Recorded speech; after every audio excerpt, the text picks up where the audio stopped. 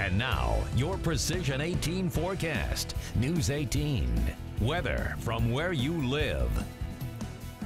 Well, the cold front has come and gone, and certainly we can feel it after reaching highs in the low 30s earlier on today. Temperatures across the region now falling into the single digits with wind chills bouncing below that 0 mark at this point. So you can see that frontal boundary along with all the clouds and snowfall rolling off to the east, the clear conditions, the cold air mass flowing in behind it, all rolling in across the Great Plains, moving in from the Dakotas, Minnesota, Iowa, Illinois, and now into parts of Indiana. And that's why temperatures have fallen so low so quickly. Check this out. We're at 10 degrees right now in Fort Wayne, 15 Terre Haute, 4 degrees off to the northwest, Davenport, Chicago, 4 here at home, still seeing the single digits throughout much of the region, 9 in Delphi, 7 right now in Remington. It is 5 currently in Morocco, and here in Lafayette, looking at downtown, 9 degrees. Winds are from the northwest, about 7 miles per hour. The northwesterly wind flow will weaken slightly, but still, we're looking at temperatures on the decline, at least over the next few hours. The current wind chill in Lafayette,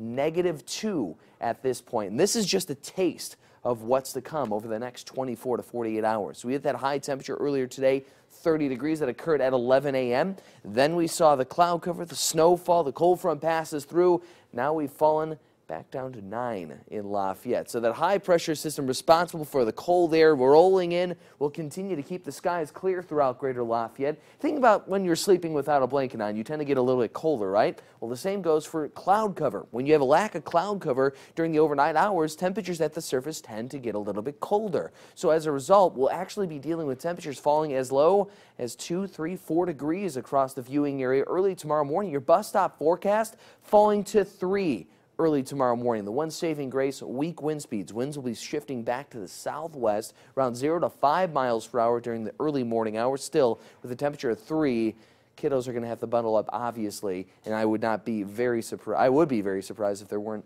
some 2-hour delays tomorrow with these bitterly cold temperatures. So what we're going to be seeing is more of that light cloud cover flowing across the region tomorrow afternoon. Scattered clouds, but some added sunshine and a weak southwesterly wind flow will actually help drive temperatures back up into the mid to low 20s. A high temperature around 23 degrees in West Lafayette for tomorrow, but we deal with some stronger winds late Wednesday night, early Thursday morning, with temperatures dipping right back down towards 4. Britt, Andy, it's a possibility we could be dealing with wind chills as low as -10 to -15 degrees early Thursday morning. On Thursday, we only reach a high temperature of 9. That's an afternoon high of 9 degrees. Overnight lows down around 1. That 1-degree temperature, the coldest since January 19th earlier this year. Wow. So it's just important to stay smart out there. Stay smart, use common sense out there, wear layers, and just treat this cold, really as cold as it's going to be, dangerously cold over the next few days. And like that ER nurse said, if you don't have to be out in it, just stay home. Exactly. All right. Thanks, Cameron.